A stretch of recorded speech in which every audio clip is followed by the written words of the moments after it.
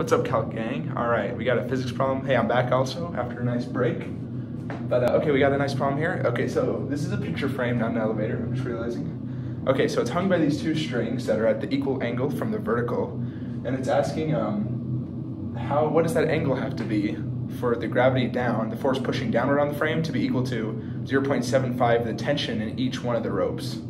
So let's go ahead and figure that out, all right? So, what do we need to do? Well, we need to make a force body diagram. How about that?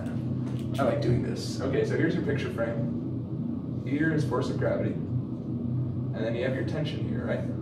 So this is force tension, and this is force tension. And if they're both gonna be at the same angle here, basically, this is theta, they're gonna be the same tension, right? So you can say that they're equal.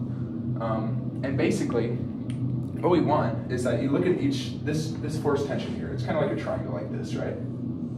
This is our theta, and this is force tension. So if you look at just the y component of it, what it's basically asking is, because it's still, its acceleration 0, so the force of gravity pushing down is equal to the force of the y component of these two tensions added together, holding it upward, right? And if we want to find this, what we do is, because this is the hypotenuse, you could say that cosine of theta is equal to the adjacent here, which we're going to call force of y, divided by force of tension, right? This is our little angle thing. And we also know that force of tension is equal to 0.75 the force of gravity.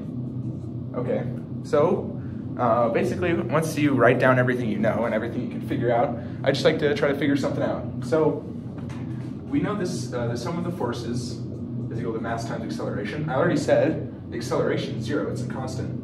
So the sum of the forces is equal to 0. And let's see, let's look at all our forces acting. So we have force of gravity, but then it's also going to be, because force of gravity is pulling down, the other forces are going to be pulling in the opposite direction, so we can say minus. So this is going to be f of y, right? And then we also have our other f of I. But we know that it's actually 0.5 times f of y. Actually, no, okay. Force I minus force of y is equal to 0, right? All right, we figured this much out. Now we need to find out what force of y is. So we go back to here. Force of y is equal to multiply force of tension over, so force of tension cosine of theta. Well, we know that force of tension is 0.575 force of gravity, so force of y is equal to 0.75 force of gravity cosine of theta. All right, now we go ahead and plug this all in. So force of gravity minus force of y, so this is 0.75 force of gravity cosine of theta minus 0.75 force of gravity cosine of theta is equal to 0. And you'll notice here that we have force of gravity in each one of these, so you can actually factor it out. Watch this. You could go force of gravity, and it'll be 1 minus 0.75, and then cosine of theta. But then you're going to be doing that again. It's just subtracting 0.75 by 0.75, so that should be 1.75, or 1.5 cosine of theta is equal to 0.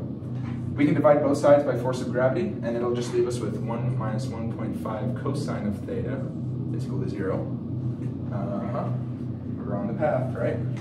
All we have is left is some theta and some numbers, so we can figure it out from here. Let me go ahead and erase some of this and just work that out up here.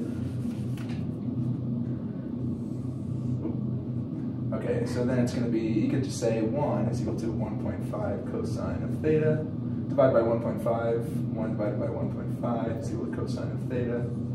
Theta is equal to inverse cosine of 1 over 1.5. Plug that into your calculator, and you are going to get 48 degrees. There's your number right there, all right? Yeah, so that's how you solve these problems. With these general solutions, like when you don't have any numbers or anything in them, basically you just want to figure out, like what I did earlier, like what you can manipulate to get rid of things. And for us, it was the force of gravity. You had it in every one. You could just factor it out. So yeah, that's how you solve this problem. Good luck on your physics homework, guys.